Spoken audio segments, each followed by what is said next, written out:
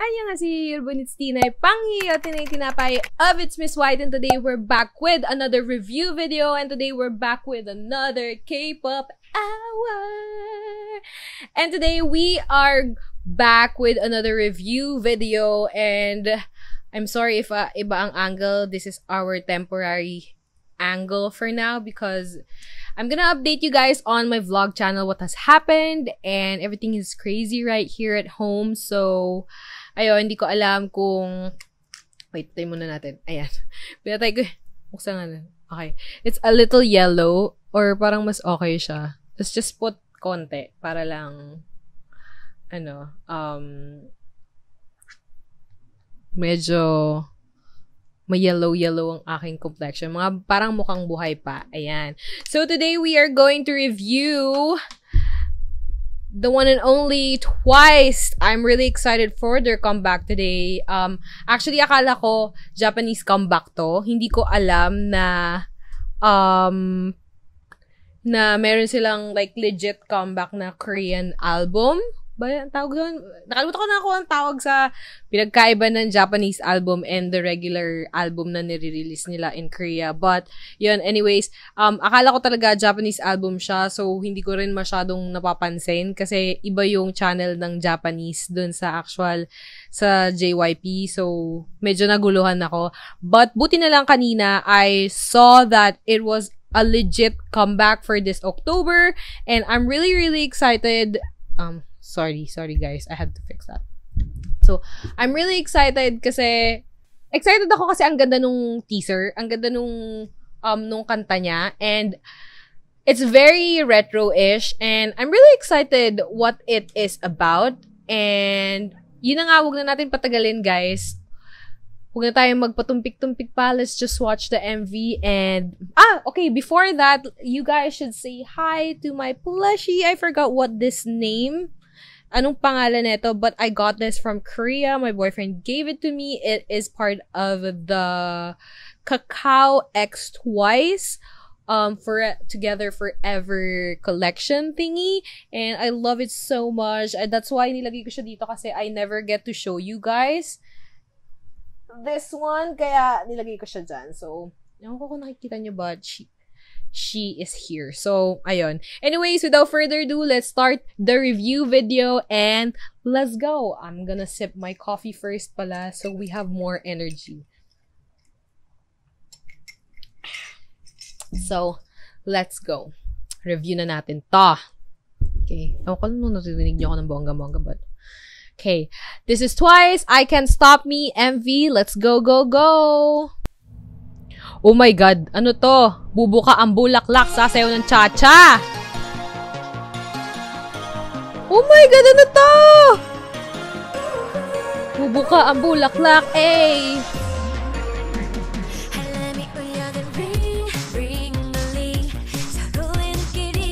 Oh my God, na yun!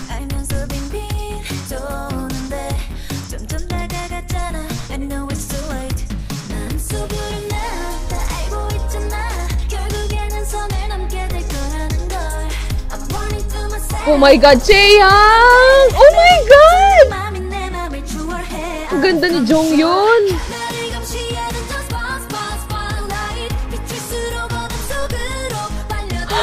Oh my God, Chaeyoung!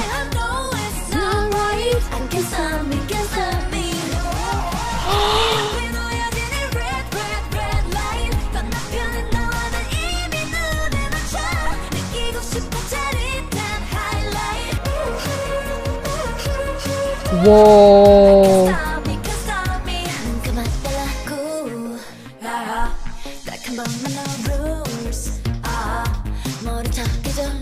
Oh my God! It's like puzzle.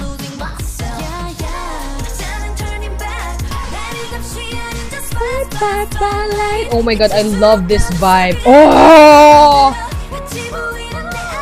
It's not right. I can't stop me, can't stop me.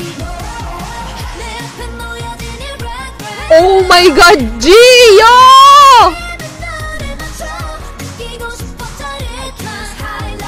Iba-siba ko lang akong sumayaw. Oh my God, Nina!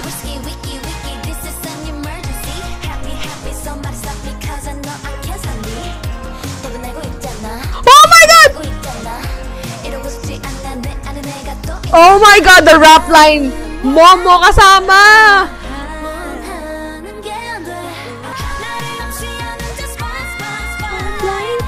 Oh my God, ang ganda ni Jonghyun! I can stop me, can stop me.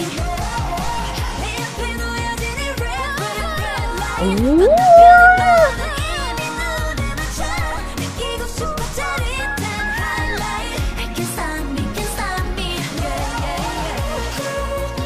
Ang ganda ni Momo dito! Ang bagay sa kanya! Oh my God, sana! Oh my God, gusto ko sila lahat dito! Wow!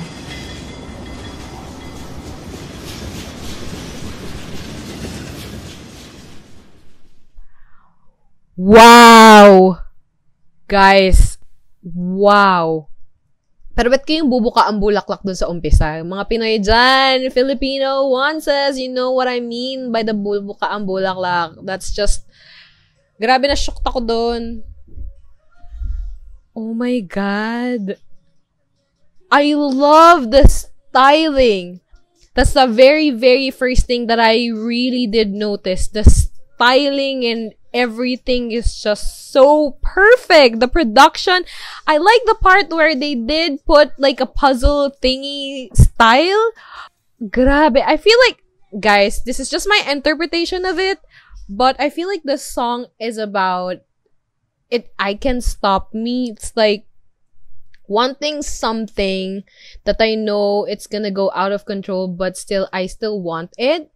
And more, yung kwento niya is about biting the apple, like connected to the Adam and Eve. And then after they bit on the apple, they wanted more and more of that something. I don't know what specifically it is, but they want more and more. And now connected to it, I Can't Stop Me is that the more you want, you can't stop yourself from wanting it, even though you're going out of control or getting like obsessed with it too much. Like parang, like in relationships, ayan tayo, i-connect natin sa relationships. Parang if you know there's a red flag in a relationship or with a certain person, you still want more and more of it every time people would tell you na wag. Like what people say, the more you want something and the more people force you to not want it, or parang the more na pinipilit ka na wag mong gustuhin, or parang the more na pinipigilan ka, the more na ginugusto mo. So I feel like that's the entire meaning of the song. Ewan ko kung tama yung in-explain ko or what I think about the music video is, but I don't know, maybe not. I'm not so sure, but yeah, I'm just glad that I'm getting something from the video, not like other music videos, parang all over the place lang siya. But this one, I have, like, I'm not biased, guys. It's not because super favorite group ko sila, kaya I can only say a lot of positive.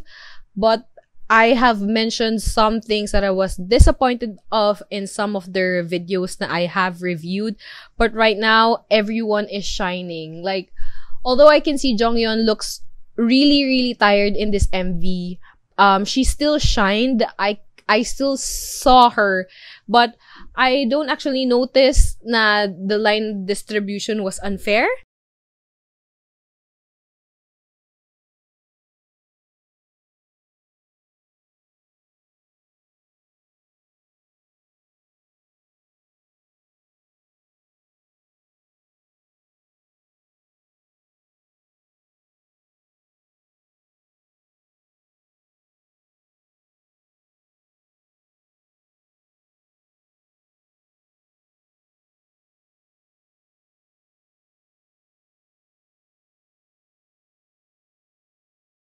I never really did notice it, but the thing that has surprised me was Momo was part of the rap line, which I have been wanting to see in one of their main like title tracks na magkaroon ng part si Momo together with Chaeyoung and Dayon. And grabe, shocked ako doon. Grabe yung era na to. Hindi ko kinakaya. Aside from that, the album is so bomb. I love everything inside the album.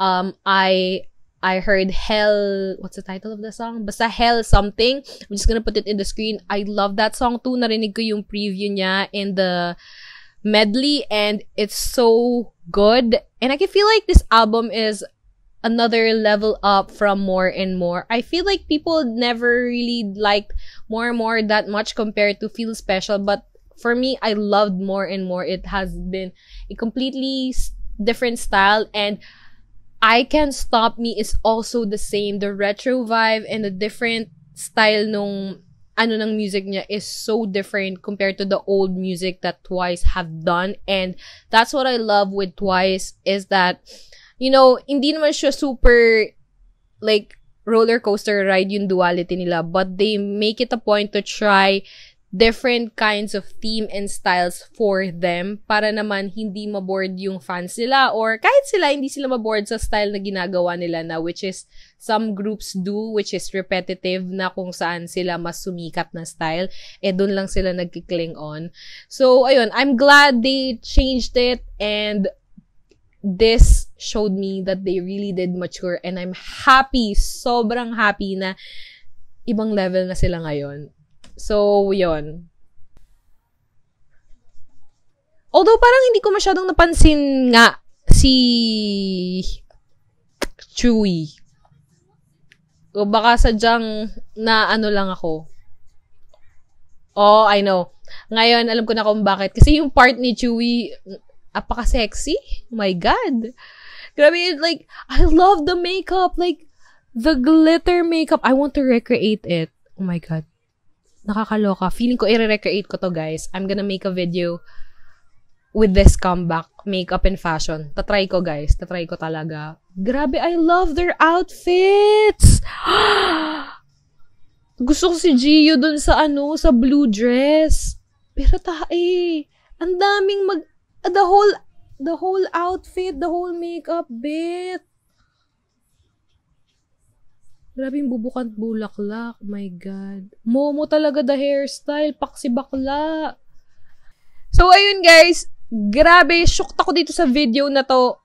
I love the symbolism of everything. I can't really explain it because I am not that much of a decoder of music videos. I have assumptions like what I've mentioned a while ago. And so far, yun pa lang ang aking assumption. Oh, and I think I can say the train, tapos hinahabol sila ng parang avalanche something, or parang mga usok-usok na ganon.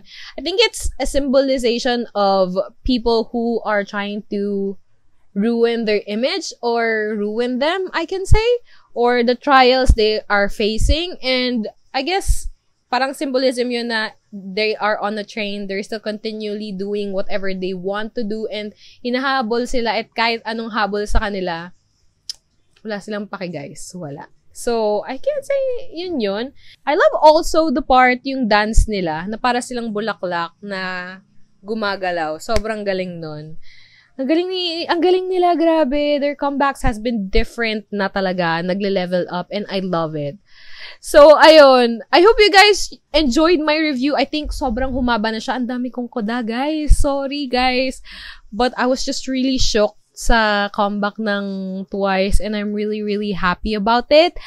And, yun, I hope you guys enjoy my review of Twice's I Can't Stop Me. Mga ones, sobrang worth it itong music nito. I hope you guys also loved it the same as me. At sana naman nagustuhan nyo din lahat. And the girls have worked hard on this. And currently, Jonghyun has been resting and she has been sick. And sana i-support natin sila, ang buong Twice, para naman mas gumaling si Jonghyun at lumakas ang loob niya. And yon, I hope you guys enjoyed this video. Don't forget to like Twice's music video, I Can't Stop Me, and also don't forget to comment and show some love to the girls, most especially Jonghyun, para naman mas maramdaman niya yung pagmamahal natin at gumaling na siya agad. And also, don't forget to like this video if you guys enjoy my review of Twice I Can't Stop Me. And don't forget to subscribe to my channel if you haven't subscribed. And also, please do click the bell notification button, and also comment on the comment box below if you guys have any comments or suggestions na mga i-review ko or gagawin ko on my channel. I hope you guys enjoyed this video, and don't forget to stream twice ICANTSTOPME NV, and I hope you guys are safe. I hope you guys are drinking your medicines and safe and healthy, and I hope to see you guys in the next video. Thank you guys for watching, and bye guys!